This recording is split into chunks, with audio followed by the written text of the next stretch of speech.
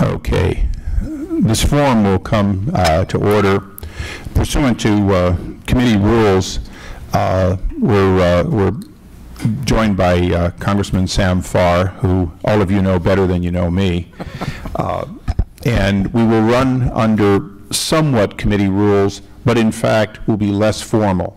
So Ambassador Nassif, I know you know how to be formal.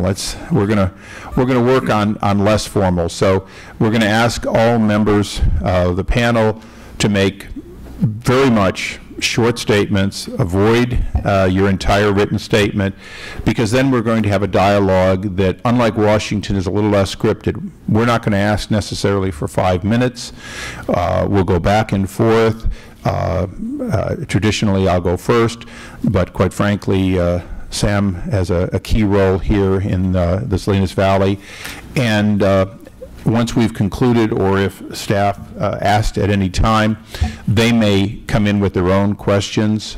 So we're not going to be handed questions forever to try to ask as they were intended to be asked. In fact, the way we view it is that staff came prepared. If they have questions that either they came with or that they come up with, we want to make sure we have that dialogue. You will not be sworn in. This will be unsworn testimony, although it is being recorded. So you're still making a statement to Congress, but the usual, what I call the tobacco lineup, will not occur. If you'd like to rise and raise your hands and have that picture taken, we can, out of courtesy. No, thank you. And the gentleman says no. That was, yeah. Sam, not being a member of the committee, doesn't know one tradition yet, and that is, Sam, were you ever on oversight in the beginning? No. You went right on to the lesser committees, right? Now I'm ranking in agriculture. As well you should be. Chair in waiting. We do begin with a mission statement, and I will read that, and then I'll yield to the gentleman from here for his statements. The Oversight Committee mission statement is, we exist to secure two fundamental principles. First, Americans have a right to know that the money Washington takes from them is well spent. And second, Americans deserve an efficient, effective government that works for them. Our duty on the Oversight and Government Reform Committee is to protect these rights. Our solemn responsibility is to hold government accountable to taxpayers, because taxpayers have a right to know what they get from their government. We will work tirelessly in partnership with citizen watchdogs to deliver the facts to the American people and bring genuine reform to the federal bureaucracy. This is our mission. And with that, I'm going to yield first to the gentleman from Carmel High for his opening statements. Well, thank you much, Mr. Chairman. Thank you for coming to Salinas, the county seat of Monterey County. You know it well. Your wife went to high school with me, and so did General Amos, who's the Commandant of the Marine Corps. So we have... well, one of you did really well, and then you and Kathy, So I appreciate these oversight hearings, because I think that's the way we bring government to the people and listen to people. I'd just like to say that you've got a very distinguished panel here of people that really know this business. You're sitting in the salad bowl capital of the world, and it's more than just a name. It is $4 billion worth of productive agriculture. It is the kind of agriculture that has no kill step in most of it. You don't cook it. You don't cook lettuce, which is one of our major crops. It's also a very productive valley and county. And as your unemployment rate historical trends show, that one of the highest seasons of unemployment is during the winter months, from December through April, and that spike goes up every year. So that could affect, when relating to this high unemployment, sometimes reaching 20% in this county. I think it's 17% in January of this year. That it has an effect. But there are a lot of issues here, and I appreciate it, and not just the regulatory issues with the EPA, but I think we also have some issues of trying to provide a stable workforce through immigration reform, And very interestingly, and hopefully some of the speakers will talk to it, is that they're very interested in creating some regulation across this country so that people will grow fresh produce in a practice that they call the leafy green marketing order, which is a industry-created regulatory process, and they're champions of it, and hopefully we get some national regulation to support California's effort here. But I appreciate you having the hearing in Salinas, the salad bowl capital of the world, and you've got the best and the brightest in the industry before you. So thank you. Thank you, Sam. This is the 6th hearing in a series, with actually a 7th going on in New York as we speak. Nationally, unemployment is at 9% and does not appear to be moving in any great speed in either direction. As Congressman Farr said, unemployment here has gone from 12 to 17%, and although some of it is seasonal, not too long ago, the unemployment rate was dropping into the 4 and 5% here and only rising to the 7 or so %. But we're not here to talk about unemployment per se. We're here to talk about impediments to job creation. At AmericanJobCreators.com, we've been collecting employers and concerned citizens like you, your stories of exactly what government has done or failed to do that has led to you're not being able to create jobs or create products and wealth that ultimately help others create jobs. In Washington, bureaucrats often score success based on number of jobs created. Now, this works fine when you add another 100 or 1,000 people to EPA. It doesn't work so well when you have the Henry Ford model, that ultimately, if you can do better with less because pesticides eliminate the loss of crops so that you can, in fact, get a better yield, or better in some form of automation that might, in fact, reduce the amount of people, allow for a better product, delivered more competitively against the rest of the world, and ultimately create wealth, which will create high-paying jobs, as it is done in America for generations. We're here today to talk about and to hear about, and this, when we call something a forum or a hearing, we probably should once in a while say, no, it's a listening session, and remind ourselves to quit talking and start listening. Today, that will be most of the case. We'll encourage succinct answers, but full answers. And if you have additional ideas that you want us to know, even if the question is not per se asked, we want you to give it. We want to go back, Congressman Farr and myself and the committee, we want to go back with the kind of ammunition that is more important than the petty debates that go on in Washington. We can all debate about whether it was 38 billion that was cut or 350 million that was cut. One thing we know is the private sector has made tough decisions far greater than Washington has yet to make. When we look at $34.9 billion in agriculture, we're not looking at dollars. We're looking at American families who feed American families. America being able to feed itself is one of the 3 underpinnings of a great economy. You must be able to feed yourself, manufacture the core elements necessary, and mine those items necessary to allow you to create wealth. Many countries have succeeded having only 2 out of the 3. No country has ever succeeded by being, quote, a service economy. Accordingly, the committee is, in fact, most interested in those 3 underpinnings: mining, manufacturing, and agriculture. Yesterday we were in Santa Clara, where the things we manufacture often cannot be touched, but they touch our lives. And for that, we're truly grateful for that series of hearings. But today, we're interested in talking to the people who historically, for generation after generation, have fed the highest quality produce to Americans, and today often find themselves unable to use the land that they have for so long farmed. And with that, I'd like to recognize our panel of witnesses. Ambassador Tom Nassif is the president of the Western Growers Association. Mr. Jim Bogart is the president of the Grower Shippers Association of Central California. Mr. Rich Smith is the owner of Paraiso. Paraiso. Okay, I've got Sam here to correct that one. Vineyards, a producer, obviously, of grapes for the wine industry. Mr. Norm Groot is the executive director of the Monterey Farm Bureau and a counterpart to our San Diego Farm Bureau. I know you get together pretty regularly. Mr. Mike Jarrard is the president and CEO of Mann Packing. And Mike Murai is Mark, I'm sorry. Put my glasses on, then we'll all work better. Mark Murai is president of the California Strawberry Commission, a third-generation grower, and actually from Southern California. So with that,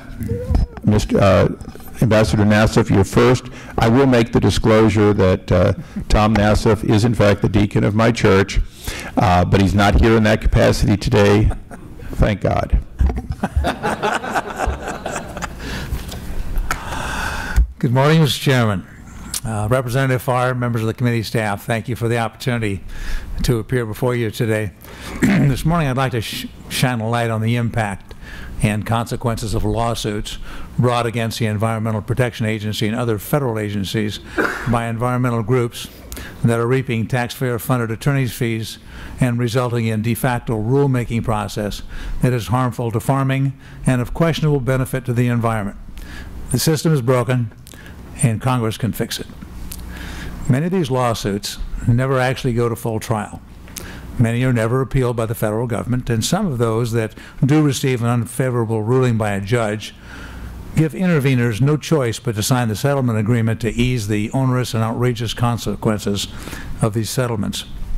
Often when nonprofit environmental organizations sue the EPA and other governmental organizations such as the U.S. Fish and Wildlife Service and the National Marine Fisheries Services for failure to comply with the Endangered Species Act, it isn't unusual for the federal government to settle the suit and avoid the full trial.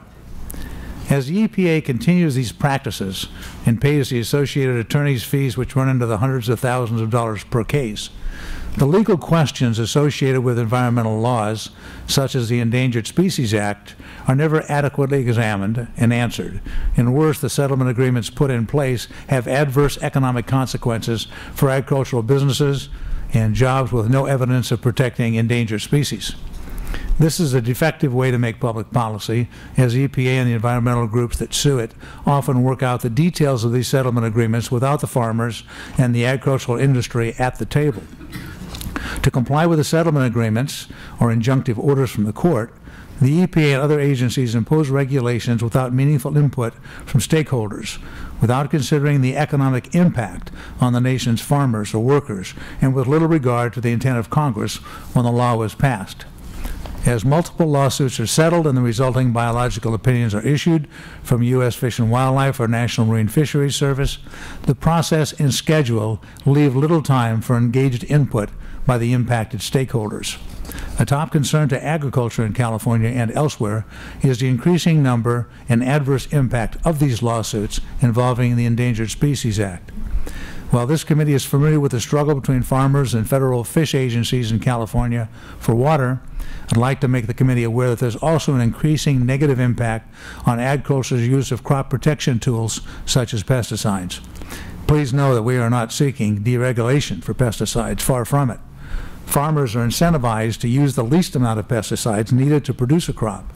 Pesticides cost a lot of money. Overuse harms the land and its productivity. But all crops need pesticides, whether conventional or organic, just as the human body needs medicine when it's attacked by harmful bacteria and viruses. Rather, this testimony seeks to shed light on a broken regulatory system, one that's been hijacked by the interest groups on one side in a manner that keeps the interest groups on the other side, agriculture, out of the process. This is fundamentally wrong and contrary to every tenet of a regulatory system. In these settlements, agencies are essentially putting in place restrictions or stipulations in a manner that replaces or overrides the transparent and public rulemaking process. This not only sidesteps the authority of Congress, it also results in environmental regulations that are often redundant, humanly impossible to meet, expensive, and of questionable benefit to either endangered species or the environment. It's an underhanded way of changing the rules on the nation's farmers that circumvents Congress and the stakeholders. Currently, the Center for Biological Diversity and the Pesticide Action Network North America are suing EPA because they say the agency is violating the Endangered Species Act when it registers pesticides under the Federal Insecticide, Fungicide, and Rodenticide Act. According to the more than 400-page court document detailing the complaint, the environmental organizations say EPA is failing to adequately consult with other agencies regarding the effect of nearly 400 EPA-registered pesticides on more than 200 endangered and threatened species nationwide. The court documents list over 27,400 different combinations of active ingredients in pesticides and species, each of which could require consultation. This case could cause severe economic harm and loss of jobs to tens of thousands of farmers and cripple their ability to grow America's source of food and fiber on more than 112 million acres of farmland across the country, not just in California. As this case heads towards potential settlement, we recognize that the process is leaving out the voices and rights of people and industries with a stake in the outcome, those who will be expected to devise and pay for remedies and mitigation of a situation which may or may not be able to be remedied. As the Obama administration has broadcast its commitment to accountability, this process should follow that edict and ensure that Section 1010 of the ESA Amendments of 1988 be adhered to, which, quote, minimize the impact to persons engaged in agricultural food and fiber commodity production and other affected pesticide users and applicators, end quote. This committee can help facilitate this. We ask that this committee investigate this process and recommend corrective action or legislation. Thank you, Mr. Chairman. I thank the gentleman, and that is one of the ongoing investigations, in addition to H.R. 1446, which we recently marked up, that in fact will make these judgments more transparent. Mr. Bogart. And I apologize for your having to sort of pass back and forth the mics, but I appreciate your indulgence. Thank you, Chairman Issa, Representative Farr. It's a pleasure to be with you this morning. My name is Jim Bogart. I'm the President and General Counsel of the Growers Shipper Association of Central California. We're an agricultural trade association representing over 300 growers, shippers, packers, processors here on the central coast of California, specifically the counties of Monterey, Santa Cruz, San Benito, and Santa Clara. I'd like to focus probably the majority of my remarks on process. The process concerns me as much as specific regulations. As you know, California is the #1 agriculture state as measured by gross receipts, and we grow over 400 different crops, and exports are a critical part of our industry.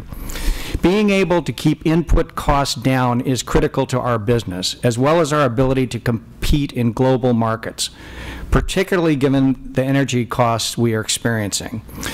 One of the concerns I hear most from farmers and others in California agriculture relative to the EPA is that they really have a lack of understanding of the impact of their regulations on our industry. One of the greatest shortcomings of the EPA's regulatory approach, whether it be related to air, water, dust, etc., is a lack of thorough cost-benefit analysis during the development of regulations impacting agriculture. It is vitally important from a public policy perspective to have EPA thoroughly explain the costs as well as any potential benefits of their proposed regulatory actions before they take them. Therefore, I would urge this committee to require EPA to consult with the Office of the Chief Economist at USDA on any regulatory matter that will greatly impact agriculture, and to allow all of us in the industry an opportunity to comment on the analysis before any rule becomes final. I believe that a more clear, vigorous approach by EPA to conduct a cost-benefit analysis would be extremely helpful to averting regulatory activities that are overly burdensome or duplicative. In terms of EPA regulatory activity that many in the agriculture community see as burdensome and duplicative, and which is particularly timely, is the issue of National Pollution Discharge Elimination Systems, NPDES permits. EPA is the